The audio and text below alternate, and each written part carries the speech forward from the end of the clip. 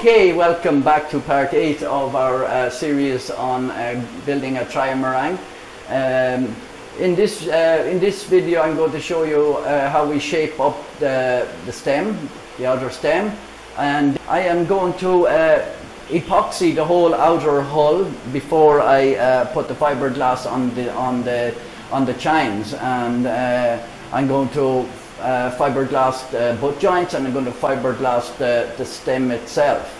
I'll just take you to this part of the video, and if you like the video, please subscribe. Okay, so this is fixed. It's the morning, sorry, it's the morning after. This is fixed in. I'm just starting to plane this up now. He said make it into a near point. We have our center line here. That will give us a good guidance. I want to get this one done first, the end grain, so that's what I've been started doing, and that's nearly done. And you can use the plane. You see it's going like that, and that's too much.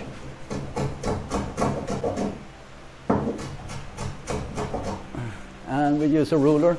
So to make a fair curve, the ruler will go like this, and that is perfect. In other words, there's no hump. So the ruler is bending. The ruler is bending, and that's going in with that. I'm going to chamfer, so to speak, down these. It's kind of going to be done by eye. It does say at the waterline it should be a point, but down here it won't be a point. In the thing, this looks like it's just rounded off in the drawing, but I think it shouldn't be really rounded off. I think it needs to be planed down to an angle. So we will go at this. I go down and lower down. I can get a bigger plane if I want to.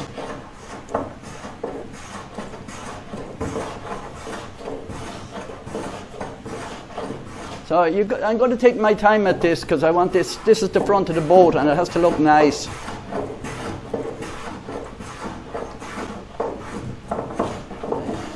You can feel where some of the epoxy is on the wood, that we didn't clean it off, and you can feel it on the plane. And the epoxy is harder than the wood, of course. Because the inner stem was a little bit off, we're able to take it out with this. What I do is I run a flat ruler along like this because of the curve. And then we can see the curve. Now we are going to have to fair it a little bit in here. I can't get the plane in there, and I'll end up having no stem left, and that won't be a good idea. We have almost to a point there. This is almost, you're talking about almost perfect there when we put this in like this and there. So we will fill this in and shape it. We will shape it into a fair curve. I'll take the edge off this, of course. But I have to be very careful going up near the top, because there's nearly nothing left. I didn't cut the bottom because I'm going to wait till the boat is up, and then we will use the hand saw, and we will cut along where the deck board goes, and that's a long time away. So I'm just going to round this off like it shows in the photographs. But I have sloped this one in. It doesn't look like it's done much, and we will sand it in with the sander, and then we will fill this. We will fill this here with fillers, so that it smooths in. You know, you won't get the plane in here. You cannot get the plane in there. You can sand in a little bit. But we'll take the rough edge off the front, and that will mean that it will go through the water smoother. Okay, now I have this all smoothed off. It's rounded in the thing. It's coming into a point. I rounded it down a little bit this way. I'm not sure if you're supposed to do that, but I doubt. This is perfect line here when you put a piece of metal on it, and it's level in here as well, almost. It will need a little bit of fillers, and that's it. So we're happy enough. I'm happy enough with that. So next job I'm going to do is I'm going to cover the whole boat in epoxy, the whole hull, the whole outer hull, and then I'm going to put the fiberglass straight onto it. So we're going to work fairly fast. So I'm going to use a roller, I think. I've never done this before. Like most things I haven't done before. Rex is going to help me mix the stuff. I don't have a clue how much I need, but I'm going to say I'm going to go 200 milliliters for starters, and then we will work our way from them. And we'll see how much that covers. But we're going to work really, really fast. So I'm not going to show you how we mix it up. We mix it up, I showed you before. Okay, I've mixed up about 150 milliliters. So I'm going to see how the roller works. This is a sponge roller, I'm not so sure. But I'm going to work quick. Now, you need to, if you don't have ventilation, I have great ventilation here, right? I have a big fan there, and the door is open down this end, and the door is open the other end. So, I think the secret is to work as quick as you can. Mostly like when you be working with paint, the speed. And I'm going to coat the whole lot of it there. And I'm looking down along it with the thing, make sure it's got the same amount. When I put in I really need to get I'll pour a bit there, and then I can take it onto the roller. For doing the sides, I can't because I don't have gravity. You have a charcoal mask. I have only a P100, which is particles, and I don't have charcoal. It's the one that you use when you're spray painting. So I'm going to continue on with that, and Rex is going to mix some more for me in a minute, and I'll get back to you in a few minutes. Roller job really worked out well, a lot better than I expected. The roller seems to be a good quality, which is unusual. Over here we get lots of cheaper stuff. It's cheap, but it's not as cheap as the next one. Now the next job I'm going to do, before this gets tacky, I'm going to put the fiberglass on.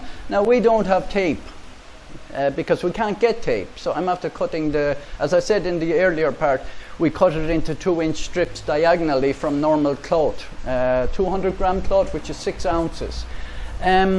It will take a little bit more epoxy. I don't know if I can do it with the roller or not. This is not a bubble roller, not one, you know, the metal ones you have for taking out it. I will put on an extra little bit with the roller. We need assistance. I need assistance for this, because I cut a 2-inch, and it's when you're cutting the cloth, it's not. When you're cutting the cloth, it's difficult to manage it because it starts going all over the place. So I think the second layer that I'm putting on later, we will probably put in, instead of 2-inch, I'll put on 3 inches. So it'll help taper it back in. That's just my idea for now. I'm sure it's okay, but we're going to do that. We're going to do that now. So Rex is going to come. Rex, can you come down here? We're going to put the fiberglass on that. These brushes, you throw them away afterwards. So which is the middle one? This one.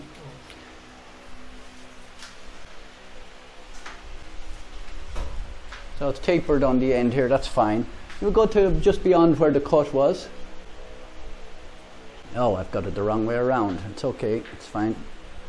Now gently. Don't stretch it, because if you stretch it, you're going to knock it out of. You're going to make it thinner. So I'm going to try the roller on it. If the roller don't work, I'll go back to the way I was doing it on the inner part of the china. Just make sure it's in the center like that. So I'll try the roller on that and see what happens. No, that's not going to work, because it needs to come out like this. So, well, you could pat it with the roller, I suppose, the same as you would with the brush. But we don't want any bubbles in this, so you would probably, I need to stand up higher over here.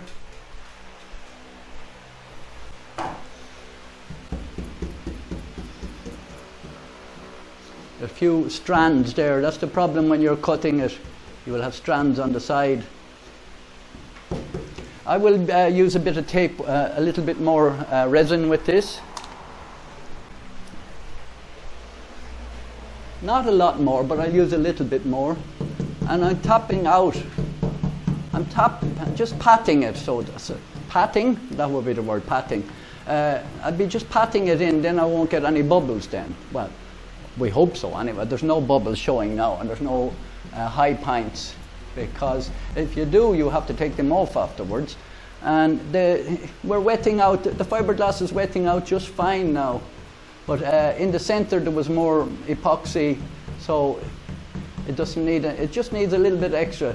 So I done it on the other side there, and it was a bit messy because it was a real hairy one. I shouldn't have really used it. And there was a bit of epoxy on it. 2 inch, no, I'm going to do 3 inch the next time. So I'll put it down along the chine after I put the epoxy on it. I put epoxy on this a second time, and now I'm going to brush it.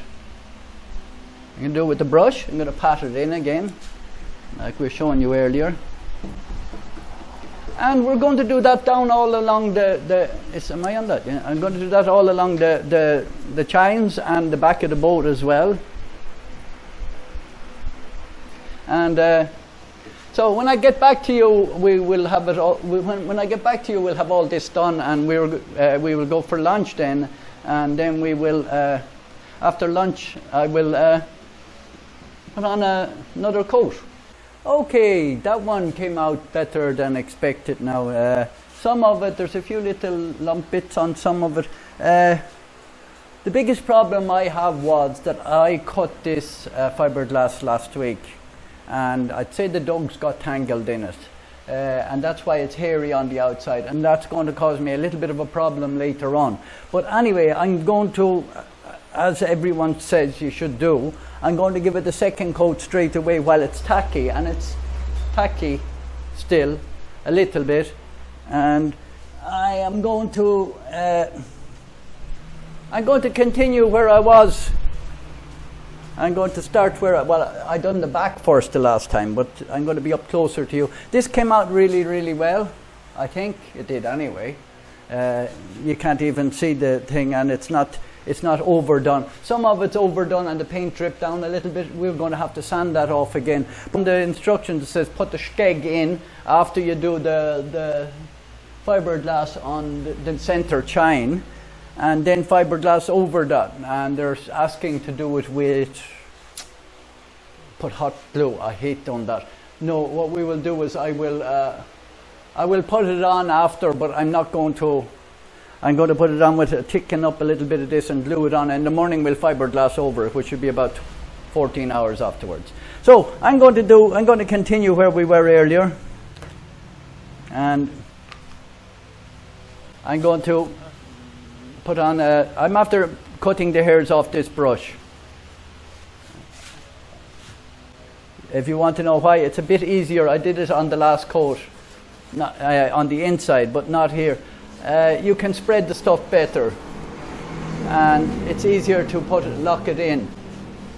So guess how long one piece is. Make sure that you, when you're doing this, that you wherever your joint was before, you don't go the same place. So I didn't check that now. So there, I'm giving you a tip. But I'll give you one tip: don't cut the fiberglass till you're ready for it. Well, better still buy the tape if you can, but don't cut it and leave it around, especially if you have dogs or children or anything like that around. They may it'll get tangled, and it got tangled. So I will put this on. I will make sure that we're not coming on the same joint. If we are, I will not go to the end. Where is my last joint? My last joint is there. No, we're not overlapping the last one. So I'll put this on like this. I'll just hold it on a little bit like that, and try and just hold it in the corner like this.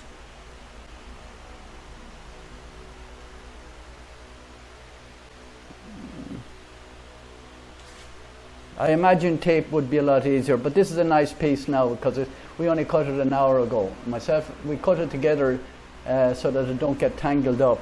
So I'm going to brush that in now. Do one side first.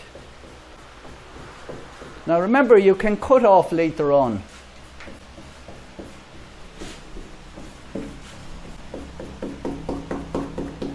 You can cut off pieces off the bottom here later on. So I'm going to do this with the whole, with all the chines, and with all the chines, plus I'm going to do the chines, but I'm going to do the butt joints as well, of course. I've done the butt joints one coat. I didn't tell you that, did I? I didn't show you myself doing that, but no, I'm keeping with 2 inches because that's what the plan suggests. And going over it might make it even more difficult to sand at a later date. So I'm going to go in like this, look. And then you won't have any, and then we will go over here.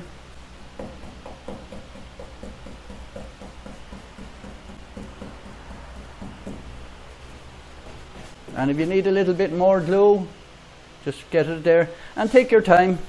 So anyway, I'm going to do all the rest of this, and then I'm going to put in the skeg at the back. I'm going to hold it in with a clamp, not hot glue.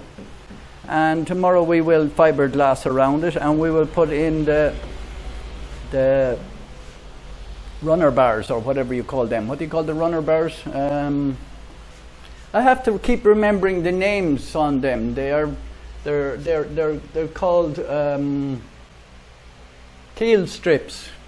So we'll be putting them in with a screw from the bottom. Now, make sure you don't get any bubbles in this. Okay, thank you very much for watching part 8 of our video on building the Trimaran.